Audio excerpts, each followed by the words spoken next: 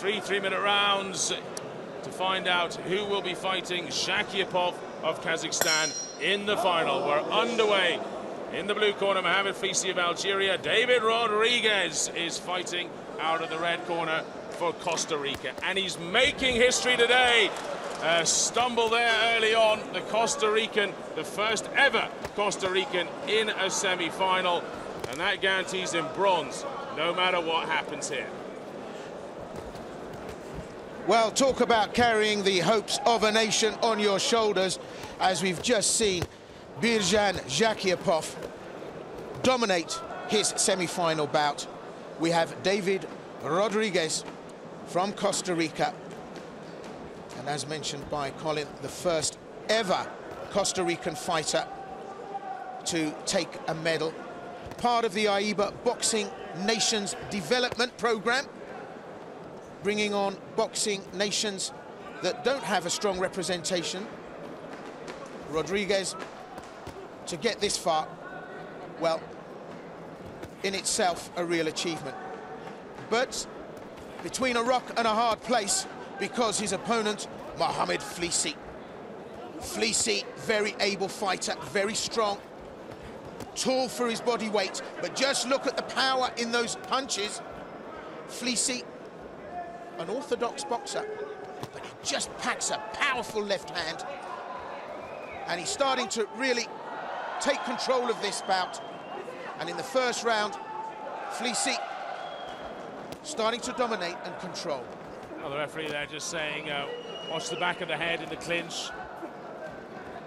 FLISSI definitely going into fifth gear here. He's thrown a lot more punches, gets through the guard there.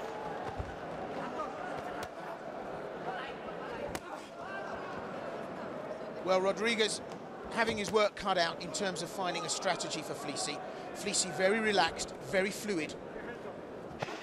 We've not seen a demonstration yet of continuous combinations, but the power that FLISSI's able to get into the single shots, well, incredible. And already we're starting to see the face of Rodriguez glow red. Great left hand there, made a good solid connection.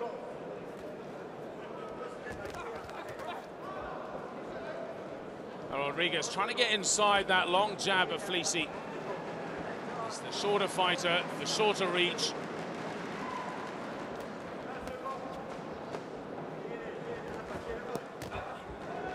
Just look at the response from FLISSI. Goes onto the back foot, deep in his stance, comes forward with the right hand first, and just look at him go now. The power, the upsurge of controlled aggression.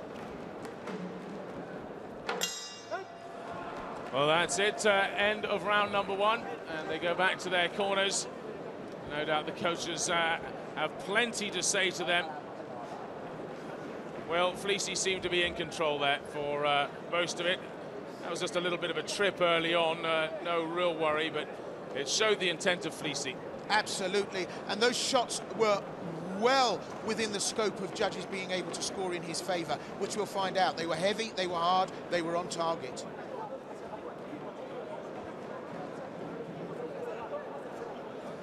Here are the judges' scores then. All three judges see it 9-10 in favour of FLISSI of Algeria, and that's exactly how we saw it too.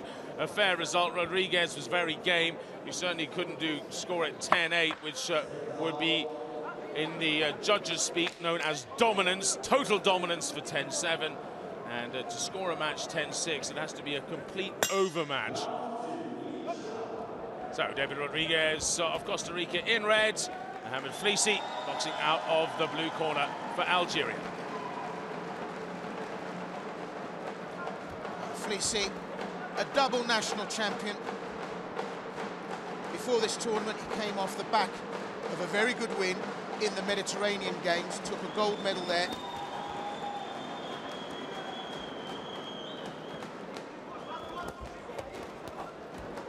A lot of talent, and this is an emerging name in AIBA, certainly one to watch. And just look at that left hand, keeping the range exactly where he wants Rodriguez to be. Rodriguez has to come inside in order to make any impact. But when he does, he gets punished. FLISSI, a great array of techniques in the armory. Good shot from Rodriguez, but he gets punished by FLISSI. So having made the commitment to get on the inside, Rodriguez probably lands 2 shots to FLISSI's possible 3. Just over halfway through this round. And the dominance from FLISSI now becoming apparent.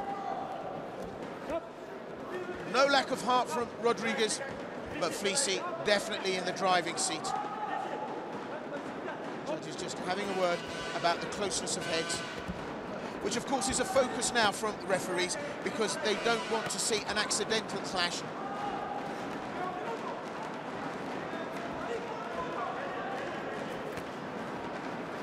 FLISSI working that left-right combination, and it's an absolutely scathing combination of punches. The left really flicks out hard and fast, but that right comes in thundering. I was just warned there by the judge not to punch the back of the head. The Costa Rican taking advantage of the clinch. Well, now a development. FLISSI's been caught, and the left eye starting to ooze just a little bit of blood. It doesn't look serious at this stage, but it shows that Rodriguez is starting to make inroads. Referee calls for a doctor to have a look at this, or is it just a referee to clean up? No, the doctor's having a look. Well, as always, it's not a great thing to see a bout end with this type of injury, especially when a fighter has an advantage. But the body language of Rodriguez says it all. This could be the reversal of momentum that the Costa Rican fighter needed. They fight on, but Rodriguez is ready to go. Well, we have just over 15 seconds of this second round, and then the Algerian will get a chance to go back to his corner and hopefully a little bit of treatment for that cut, because the way we're seeing it at the moment, the judges saw it too. The first round was definitely FLISSI's, and right now it's probably FLISSI's too, though the Costa Rican has found a lot of heart there and a strut indeed in his step. Well, let's see if we can see where this cut occurred. I'm guessing it might have been in one of the clinches. Well, Rodriguez powers forwards. He knows he's got the work to do in the round. FLISSI still relaxed, still in control, but we can see that the side of the glove from Rodriguez catches that eye of FLISSI.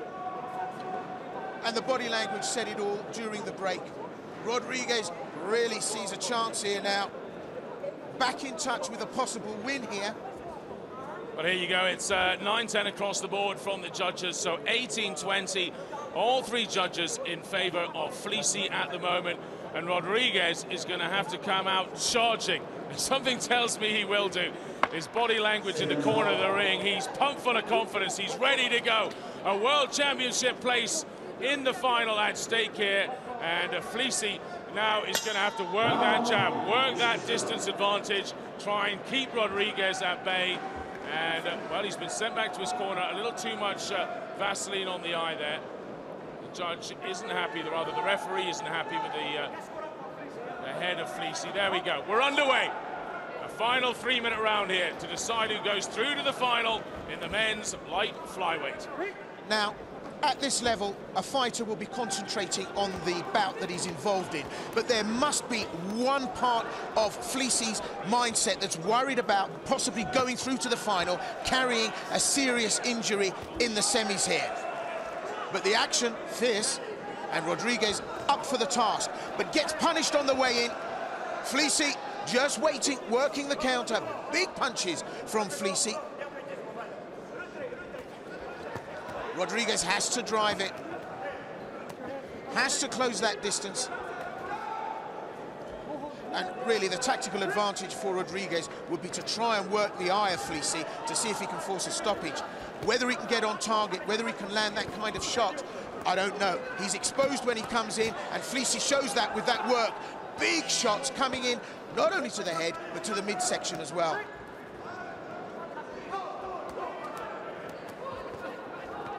Slips beautifully under that left hook of Rodriguez. FLISSI still on fire here.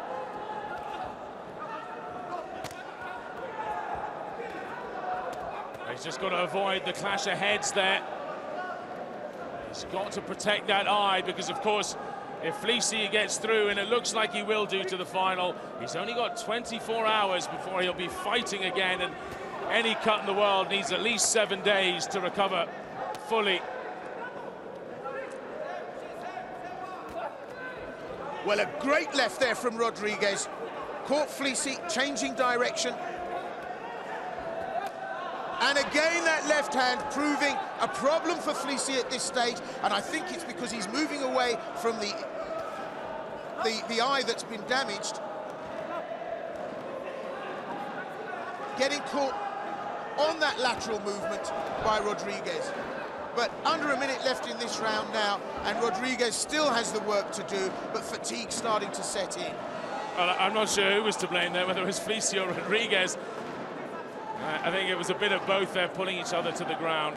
So, 45 seconds left on the clock. We're underway again in round 3.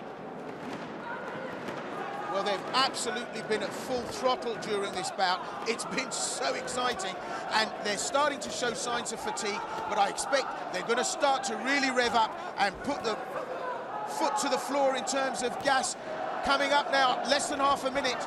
This is going to be crucial for Rodriguez. Well, it was arguable there whether he got clubbed to the ground or not. The referee sees it as just a trip, no standing 8 count, and we move on. No problem from the eye of FLISSI at this stage still, so that's boding well.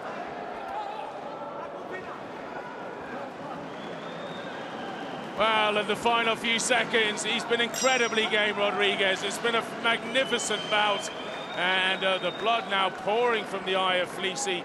He will have 24 hours, actually just less than 24 hours to get himself prepared for the final. Rodriguez was very game-willed. Absolutely, right up until the wire, Rodriguez brought the pressure. Buoyed on, of course, by that possible tangible stoppage result, which he couldn't quite bring about. FLISSI ever so mobile and forever fleet of foot, fast with the hands, kept out of trouble and still managed to score. So how do the judges see it? Our referee from Ireland calls them into the middle. Who will be joining Shakyapov of Kazakhstan in the final of the men's light flyweights? Rodriguez raises his hand gamely, but in the end it's the Algerian Mohamed FLISSI who was the class act there. Once again, it is straight rounds for a fighter through to the final, and Shakyapov against FLISSI will be a classic tomorrow.